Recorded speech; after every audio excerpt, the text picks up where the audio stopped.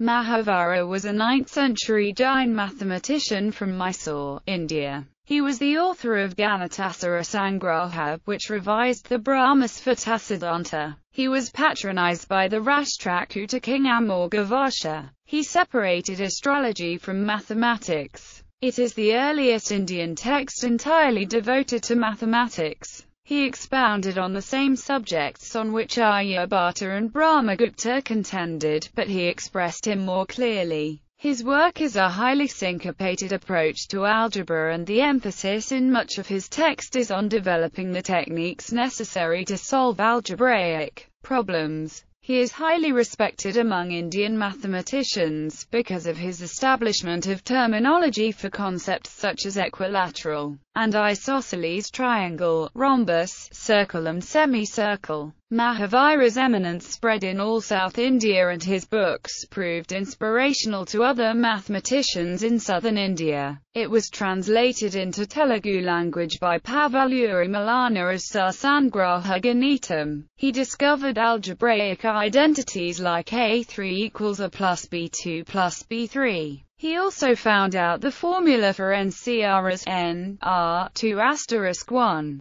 He devised formula which approximated area and perimeters of ellipses, and found methods to calculate the square of a number and cube roots of a number. He asserted that the square root of a negative number did not exist. Rules for decomposing fractions. Mahavira's Ganita Sara Samgraha gave systematic rules for expressing a fraction as the sum of unit fractions. In the Ganita Sara Samgraha, the second section of the chapter on arithmetic is named Kala Savana Vyavahara. In this, the Bhagajati section gives rules for the following. To express 1 as the sum of n unit fractions. Rupam Sakarazinam Rupadyas Trigunita Harakramaza Vidvitriamzabyastafadi Makaramal fail Rupi, when the result is 1. The denominators of the quantities having 1 as numerators are the numbers beginning with 1 and multiplied by 3, in order. The first and the last are multiplied by 2 and 2/3, respectively.